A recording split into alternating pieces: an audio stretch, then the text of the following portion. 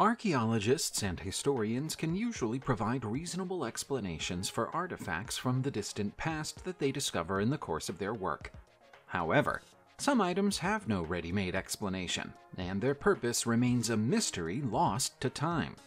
This video showcases such items from long ago and far away, all of which have left experts with more questions than answers. The Sabo sword, also known as the Thermuth sword, is a Viking sword that was found in a barrow at Sabo, Vikkøyri, in Norway's Sogn region in 1825. It's unique in that it displays remnants of a metal thread at the broadsides of its upper hilt. The blade is in a delicate condition, and the inscription on it is poorly preserved. But if the interpretation favored by experts is correct, it would be a one-of-a-kind example of a Viking-era sword with a runic blade inscription. The sword features an inscription realized in iron inlay along the center of the blade, close to the hilt. George Stevens, an English archaeologist and philologist who specialized in the runic inscriptions of Scandinavia, identified the sword's inscription as a runic inscription incorporating a swastika symbol. In his book, Handbook of the Old Northern Runic Monuments of Scandinavia and England, Stevens included a drawing of the sword and its inscription comprising 5 runes, or rune-like letters, with a swastika symbol in the middle. Stevens interpreted the swastika as a symbol of Thor, and interpreted the meaning as owned by me, Thermuth. A metal detectorist has discovered an ancient gold penannular ring in North Norfolk that was made over 3,000 years ago. This precious find took place in September 2022, but wasn't reported until March 2023. The half-inch ring is gold-plated over a metal core and features, in the words of experts, an amazing amount of workmanship. The ring's exact purpose is unknown, as it's not a finger ring, but it's unclear whether it was created to decorate an ear or nose, and if so, how it was attached. About 12 gold penannular rings have been found in the country since the Portable Antiquities Scheme was set up in 1997. Helen Geek, a local finds liaison officer, said that people who could work with metal during the Bronze Age were seen as almost wizards, and that they were incredibly mysterious.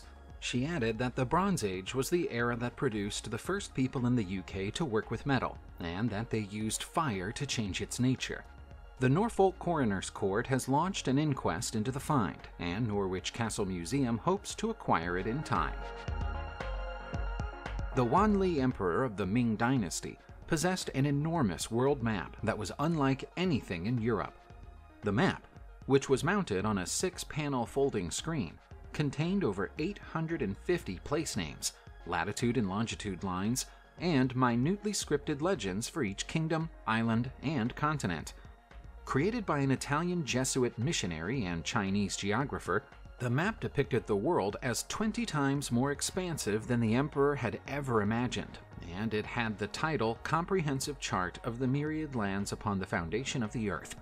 However, it's suspected that the map was altered at some point in history. One key feature of the map, the legend that reads, "Between the 15th and 42nd parallels," was erased and replaced with ocean patterns. It is unclear whether this was done recently or long ago, but it is clear that the alteration provides evidence that China's current claim to the Spratly Islands in the South China Sea is not indisputable. The original map clearly documents that in 1608, Ming sovereignty extended only as far south as the Paracel Islands, which are hundreds of miles from the Spratlys. The alteration may be an attempt to support China's modern fiction of historical primacy in the South China Sea. A historic object associated with the Catholic Church has been found buried in the ground in the Lubeczow Forest district of Poland in March 2023. The object is a monstrance, which is used for the exposition and adoration of the Blessed Sacrament. Researchers from the Krakow Museum in Lubeczow are trying to determine its history and, hopefully, discover the temple it was once part of. The origin of the monstrance remains a mystery, and the researchers have appealed for help in determining the fate of the find. The unusual artifact was discovered by Claudius Kotulak, who was conducting a planned search for ancient monuments in the area in cooperation with the Podkarpacki Voivodeship Conservator of Monuments. The monstrance was broken into 3 parts and hidden on purpose, but once it was discovered, local authorities agreed that a full excavation of the artifact would be appropriate. That process revealed the monstrance to be made of gilded and silvered brass. Preliminary examination indicates that the artifact comes from the 19th century, which is relatively recent history. Why would something so recent be buried? And where did it come from? Archaeologists have uncovered 2 1,400-year-old murals of 2-faced men in a ceremonial hall belonging to the Moche culture in Peru. The murals are adorned with rich details, including one depicting a man holding a goblet that hummingbirds are seen drinking from, potentially alluding to sacrifice and what experts somewhat enigmatically referred to as the cosmic realms that the Moche believed in. The artists may have been experimenting with how to show movement and capture 2 narrative moments simultaneously. The murals were created between the years 550 and 800, when the Moche civilization flourished in coastal areas of Peru. The Moche built temples, engaged in human sacrifice, and created fine works of art, including a famous pair of ceramic goblets shaped like human heads. The 2-faced men may represent deities, but this is uncertain, as they appear entirely human, except for the fact that each has 2 faces. The location of the discovery, which happened in March 2023, is Panamarca, an architectural complex located in Peru's lower Nipeña Valley. Archaeologists have been studying it for over 60 years, but despite those decades of study, much of the site remains unexcavated. The possible discovery of a bronze Buddha statue in northwestern Australia could provide evidence of early Chinese exploration and settlement of the region, according to 2 filmmakers who claim to have unearthed the object. Leon Deschamps and Shane Thompson discovered the small, heavy statue while using metal detectors to search for objects left by French explorers in the early 1800s. The filmmakers believe the statue could date back to the Ming Dynasty, which lasted from 1368 to 1644, and provide evidence of Chinese exploration of Australia more than 600 years ago, although this claim is hotly debated by experts. Some scholars have suggested that the statue could have been brought to Australia by Chinese pearlers in the late 1800s or early 1900s. The discovery of the bronze Buddha could also provide new insights into the Ming-era treasure fleets, which explored the world for minerals and other resources. According to former Chinese President Hu Jintao, these expeditions traveled to Australia in the early 15th century, more than 3 centuries before Captain Cook arrived in the region. Despite being a controversial topic, proponents of the theory have long sought a smoking gun to prove the Chinese visited Australia centuries before European explorers. Maybe this is it. Apopka in Florida, USA, is a small city in Orange County that generally doesn't get much attention from archaeologists. That changed dramatically in 2005, when workers dug up a broken water pipe in the city's Highland Manor. To their great surprise, they found 3 sculptures of topless women wearing headdresses and jewelry and carrying earthen pots. The sculptures are large and heavy, each weighing several hundred pounds. A large stone head was found close to the 3 sculptures. One thing was immediately clear. The statues are not Floridian or even American in origin. The statues were taken to the city's museum, which moved them into its backyard because it didn't know what else to do with them. A chance visit from Alyssa Payton from the Harn Museum of Art at the University of Florida in 2015 changed that. She immediately noticed that the sculptures were made of volcanic rock and probably came to America from East Java. She also believes them to be more than 1,000 years old. The Apopka City Museum was glad of the help and donated the statues to the Harn Museum so they could be better displayed. The question of how they got to America in the first place remains unanswered. Unfortunately for fans of comic books, the Batman Museum in southeastern Anatolia, Turkey isn't what it sounds like. There's no Dark Knight memorabilia here. However, it's still worth a visit if you're in the area, not least because it contains the oldest board game in the world. Staff at the museum call the game Dogs and Pigs, but that's just a nickname based on what some of the pieces look like. We have no idea what the people who played the game called it, and even less idea about how it might have been played. What we do know, though, is that the handcrafted pieces on this beautiful board were created 5,000 years ago. That makes the game older than Go, which was played in China thousands of years ago, and Senet, which is an Egyptian board game of a similar age. The board and pieces were found in an archaeological site in the southeastern Turkish province of Sirt. It's the only Dogs and Pigs board that's ever been found, so the game may not have been widespread. The various pieces make it look like the game would be fun to play, but without the rules, we're a little bit stuck.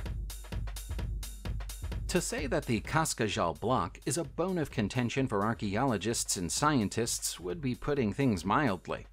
To its supporters, it's evidence that the Olmec civilization devised the first form of writing in the Americas. To its detractors, it's a more modern forgery, and there's little chance that the two sides will ever agree. The circumstances of its discovery don't help. Rather than being dug up by archaeologists, it was found in a pile of debris in Veracruz, Mexico, by road builders in 1990. The clay figurines and ceramics found around it have been dated to around 1000 BCE, and so it's assumed that the Cascajal block, with its complex system of glyphs, is from the same historical era. If so, that would predate the written language of the Zapotec by around 400 years. Some of the symbols appear to represent animals and birds, but others are abstract and impossible to decode. The arrangement of the symbols in haphazard rows is inconsistent with other Mesoamerican systems of writing, so it may be that each symbol is an independent piece of information. The repetition of certain symbols, though, might indicate a repeated letter or word. Maybe one day we'll decode it. The Aldrobrandinitas, also known as the Silver Caesars, aren't anywhere near as old as some of the mysteries we've looked at during this video, but they're every bit as enigmatic. The 12 silver gilt branding cups aren't just incredible examples of Renaissance metalwork, they're the most accomplished feat of 16th century goldsmith work in the world. Each of the pieces consists of a bowl, a step, and in the center of the bowl, a figurine of one of the Roman emperors described in the book The 12 Caesars by the ancient Roman writer Suetonius. Inside each bowl are a further 4 reliefs in which important scenes from the lives of those rulers are depicted. There's a very slight difference in styles between some of the pieces, which implies the work may have been started by one artist and continued by another. The reason they're so mysterious is that we don't know who made them. For such incredible work, we'd expect a historical record, or at least an artist's signature on the work, but there's nothing and little written history to go on. They first appear in the inventory of Cardinal Pietro Aldrobrandini in 1603, hence the collection's name, but he wasn't the artist, and they're likely to be much older than that. Archaeologists are used to finding animal-shaped pots and vases inside ancient Chinese tombs. But this swan-shaped pot came with a riddle that experts are yet to get to the bottom of. The previously undisturbed pot contains a 2,000-year-old liquid, and we currently have no idea what the fluid is. The discovery arrived almost by accident. It came when construction workers in Sanmexia in the Henan province came across a previously unknown grave and called in the experts to take a closer look. Along with the swan pot, they also found a bronze helmet, an iron sword, and a jade ceremonial sword, so this was likely the final resting place of a soldier or warrior. The pot, though, is somewhat incongruous with the rest of the discoveries. It's the only bronze pot ever found in this part of China, and so that, coupled with the fact that it contains an unidentifiable liquid, has got archaeologists very excited. The fluid, of which there was around 3,000 milliliters, has been described as yellowish-brown and containing impurities. It could be anything from ancient wine to the fabled and long-sought-after Chinese elixir of life. In May 2020, Will Red was fishing with a magnet in a river in Coventry, England, hoping to find valuable antiquities or curiosities. He got more than he bargained for. Will came across a whole 60 strange cubes covered in complicated Sanskrit numerical inscriptions. He thought the tiny cubes were tiles at first, but the more of them came out of the water, the less confident he felt about his initial conclusion. Unable to find a reasonable explanation for his discovery, Will turned to the internet for help. It's since been suggested to him that they're connected to an ancient Hindu prayer ritual that involves throwing the cubes into running water in the hope of receiving a blessing in return.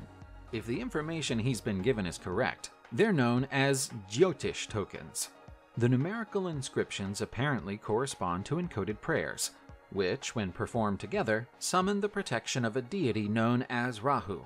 While the explanation sounds fairly convincing, there's a lack of supporting evidence to confirm the idea.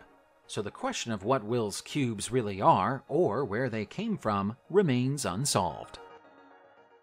We've rolled out the red carpet for you at Cinemysteria, where you'll be gripped by the highs and lows of Hollywood legends. We dig deep into movie mysteries, unveiling the secret subtexts in epic films and the failures that made franchises flop.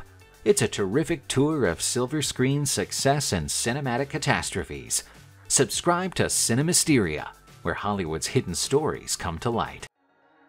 Subscribe to the channel and turn on notifications, and you will be the first to know when a new video comes out. Thank you for watching, and see you soon.